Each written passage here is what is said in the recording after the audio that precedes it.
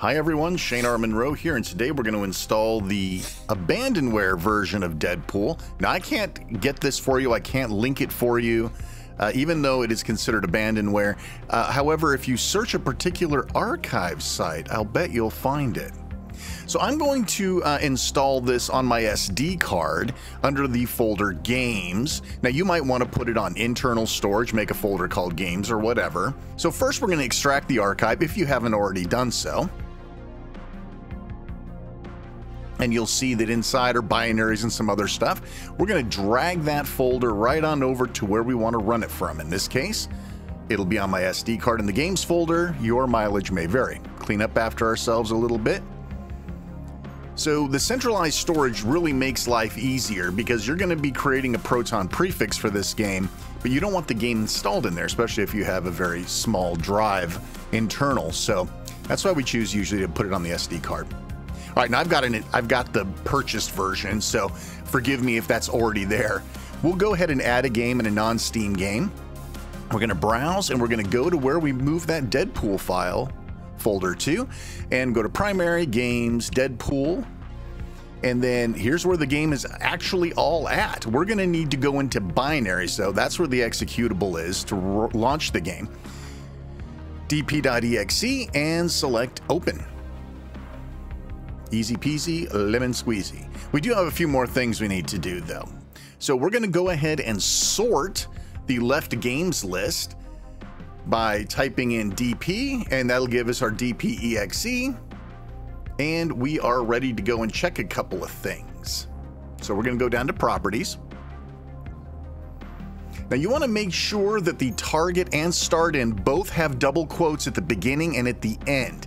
Now in my case, I can get away with it because I have no spaces in my file name, but you might. So make sure that both of these fields have double quotes at the beginning and at the end. And we're going to force Proton Experimental. This is required. Experimental is the only one outside of GE Proton that will actually work for this. And we'll make our first run, and we'll see if it'll actually run. Now remember, some games like this might need DirectX or Microsoft Visual C++.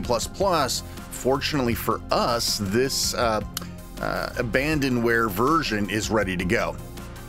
And we're not going to start it here because I'm in desktop mode.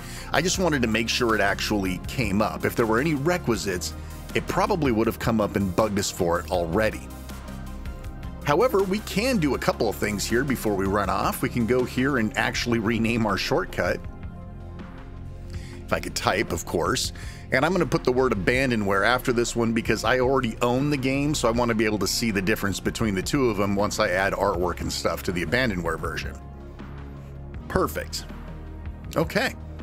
I think we're ready now to go ahead and head over to gaming mode where we can play this thing proper. Off we go. All right, so now I haven't added any artwork, so it's pretty obvious which one is the AbandonWare version of Deadpool. So let's go ahead and run that. We'll open up Deadpool and hit play. Now we already know the game works and there shouldn't be any requisites, but we do want to spot check a couple of known areas where the game did have problems prior to Proton Experimental.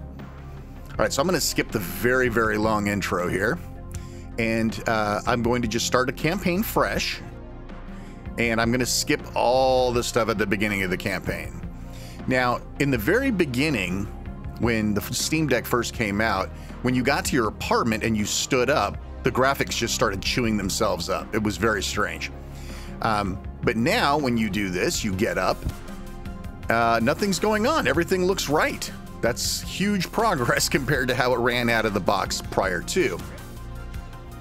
So we're just going to let him run around a little bit. I just want you to be able to see that the game is running properly. There's no graphic artifacting. There's no glitching, all of which were present previously in the game and might be present if we don't have a requisite like something like DirectX or the right version of DirectX. Enough of that. Let's get him actually into the game engine proper and not in the interactive apartment. This is another location that even if you could skip the apartment and you got in here, the graphics would start chewing themselves up, and you can see clearly that it does not, and everything looks great. So this is the AbandonWare version. Obviously, if you're willing to spend $1,000 or $500 or something like that, you can get a Steam key still. This game is delisted. I don't suspect we'll see it again. So the AbandonWare moniker is probably well justified for this title. And with Deadpool and Wolverine out there, everybody wants to play a little Deadpool. And now you can, thanks to the wonders of AbandonWare. Hey, if you like what we're doing here, please like, subscribe, hit the bell. You guys know what to do. I'm Shane R. Monroe. Thanks so much for watching. Take care.